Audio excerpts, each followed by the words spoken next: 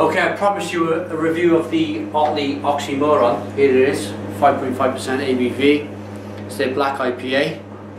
New in the bottle. I like the neck, the sleeve. Gives the beer a bit of quality, the bottle a bit of quality, and yeah, it all looks good. It all looks good. So let's get it open.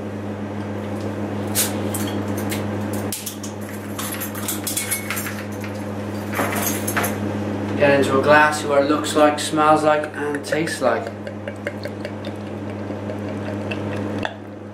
So the beer's pouring out, as you'd expect, a nice black IPA with a, wow, really nice, well conditioned, nice 4-finger head there.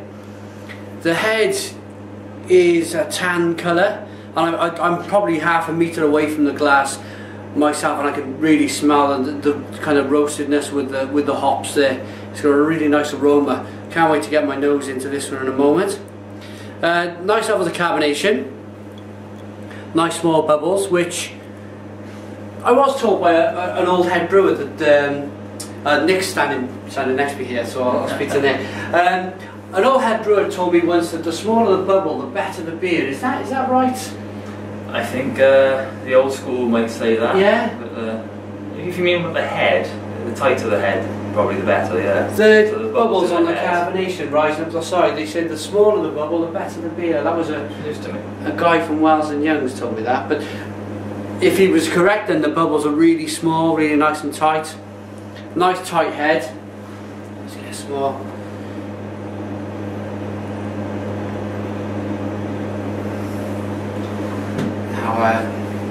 The all-important nose. Let's get my nose into this one. Oh yeah, it's really nice roasted malts, chocolate, caramel, coffee, and it's slightly vinous. Would you say it's like a red kind of vinous nose on this one? Well, it's 5.5, so you're going to get quite an alcohol kind of resin, and the hops as well. There's so many hops in there, so much resin in there. Yeah. It makes sense. And again, as Nick says, it's really nice and hoppy mixed with that roasted malt that's in the beer. So I cannot wait to get into this one. I'm going to give it a try. Cheers, everyone.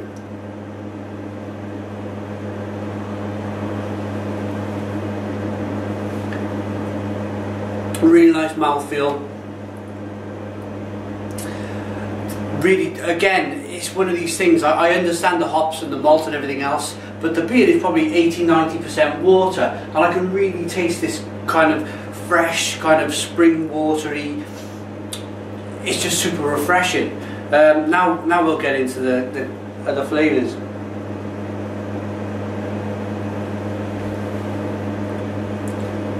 Which had a big onrush of hops. Chinook, was it Chinook, did you say earlier? Chinook is Columbus hops, Citra, Sorachi Ace, and Galena. Yeah, it's classic kind of American IPA taste, but again mixed with that really nice malty backbone you get with the beer.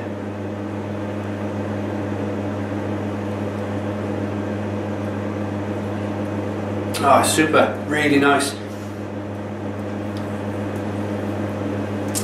It's the carbonation in your mouth. It kind of pushes the beer around into the palate, where it helps to release all of the flavours that are locked inside this beer. But again, what's getting me with this beer is the freshness of the water. Is it the water as it comes, or do you do something with the water next to get it to? We always treat the water with salts, etc. But it is Welsh water. It comes from up Brecon way. It's from the reservoirs. Right, that explains everything. Yeah. It's good water. Yeah. We're lucky to be in this part of the world, really, to brew beer. I'm going to give my final thoughts on a rating. I'm not sure if there's anything written on the side I can read out. We're pretty minimal on our labels. Yeah. It says that sometimes I could be reading for 5 minutes. There's something from Stone Brewing. It's like a book. The website is www.otleybrewing.co.uk. Please check them out.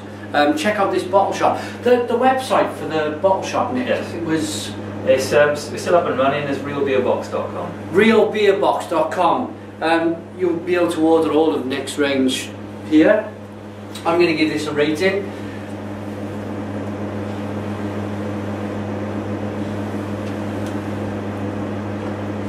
As far as black IPAs go, this has got something for me which it's kind of new and refreshing. I like this kind of vinous note I'm picking up, this kind of hints of red wine and almost like a barrel aging that's going on with the beer. I'm really impressed with that. So that goes on top of it being kind of up there with the best black IPAs, I'd say. So I'm going to give this a 9 out of 10. It's a 9 out of 10 from the Real Ale Guide. Thanks to Nick for joining me. Pleasure. Helping me out with the hops and etc. We're probably going to check, or the next video is going to be in the Otley's pub, their brew pub. We're going to check out some of their beers on cask, and Nick will be able to talk maybe a little bit more about the company. But you'll be trying that one on cask as well. Oh, brilliant! So we're going to be trying this on cask. Check out tomorrow's video for this. But thanks for watching now. Thank you again to Nick, and cheers. Pleasure.